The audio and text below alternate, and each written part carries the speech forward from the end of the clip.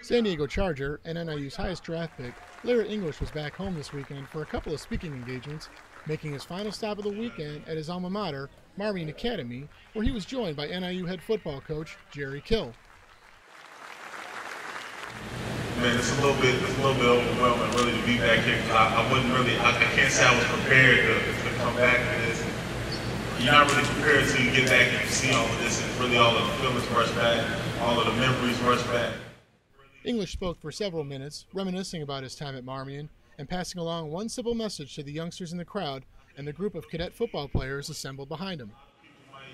You know, there's a couple of really basic points and a basic message that I want to bring today. You know, it's nothing too really serious and nothing too complicated.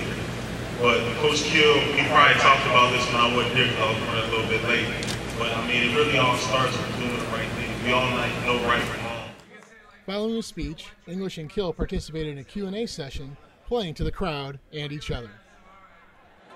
So let's get a hand for these two guys. What a great job, huh?